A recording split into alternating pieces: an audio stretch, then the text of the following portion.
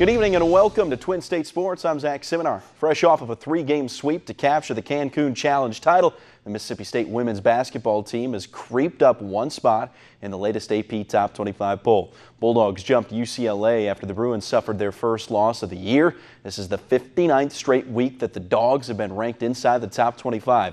MSU is coming off wins over 24th ranked Arizona State and Green Bay, who was receiving votes at the time. The Bulldogs next have a neutral site game with Louisiana Lafayette that'll be played in Jackson tomorrow night at 7 o'clock. It's not even been a full 48 hours since Dan Mullen has left town, but Mississippi State could be closing in, wrapping up their job search.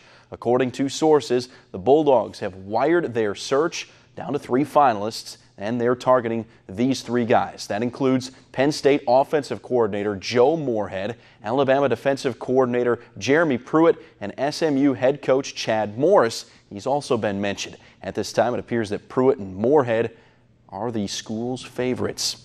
The SEC has announced the members of this year's community service team, and that includes Ole Miss's Javon Patterson. Patterson is a 3-year starter, and he's volunteered his time with Special Olympics. He also has taken time to visit students at Oxford and Lafayette elementary schools twice a semester to share his experiences and interact with the young students. The Petal High School grad has also participated in Read Across America Day, and he's visited patients at the Children's Hospital of Jackson. Mississippi State wide receiver who you see there, Gabe Miles, was the Bulldogs representative on the list. For the first time since February, golf great Tiger Woods returning to the links at the Hero World Challenge in the Bahamas. 41-year-old has battled back problems over the past 3.5 years. That has limited him to just 19 worldwide starts, 10 of which he either failed to make the cut or withdrew early because of injury. The last time Tiger has won a PGA Tour sanctioned event way back in 2013. He's ranked 1,199th in the world. He played a 9-hole practice round today, and he's glad to be back on the links pain-free.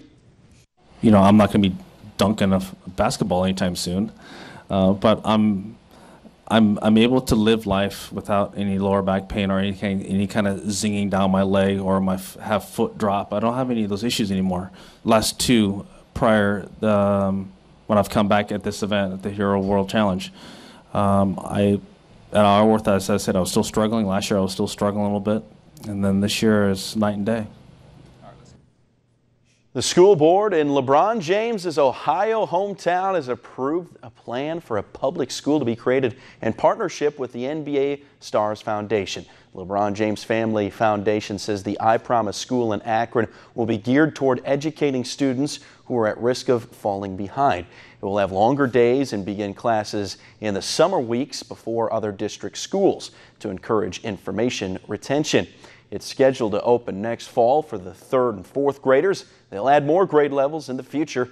A New York-based production company says it will also begin filming a documentary series centered around the school in its partnership with King James, who's one of the most scrutinized players in all of sports. And people say, do more, LeBron.